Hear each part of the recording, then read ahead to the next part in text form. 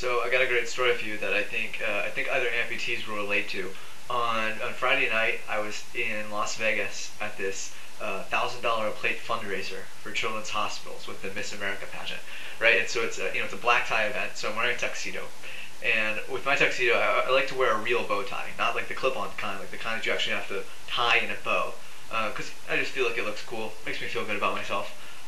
But the thing is that they're really hard to tie.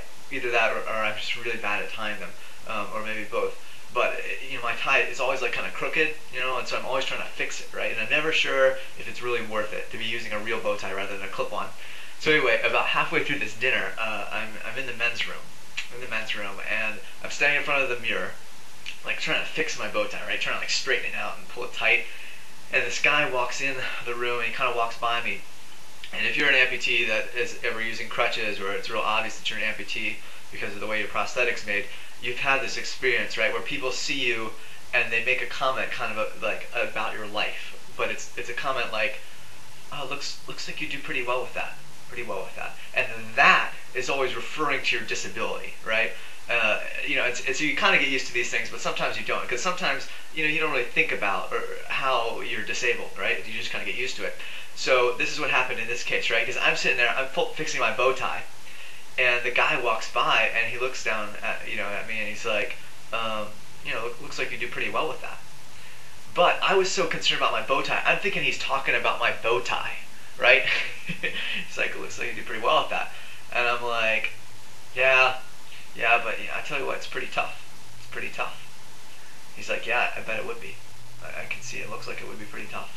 So here I am thinking he's talking about my bow tie, but he's really talking about my life, right? About how my life is tough. And then I look at him and I'm like, you know what the truth is? Sometimes I don't even think it's worth it. Yeah.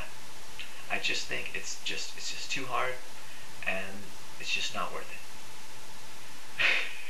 So I'm talking about how I think it's not worth it to tie a real bow tie. This dude thinks I'm like suicidal. He gets real serious. By the way, we are literally having this conversation at the urinals at this point. This is not an exaggerated story at all. We're at the urinals, right? And I'm like, sometimes I just don't think it's worth it.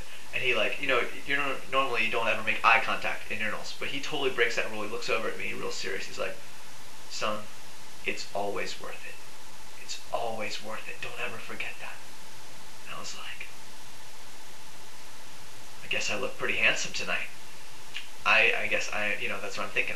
I'm looking that good, right? That he thinks it is so worth it that you got that real bow tie. And I'm like, thank you. I appreciate that. I appreciate that. And it didn't hit me until like the next day.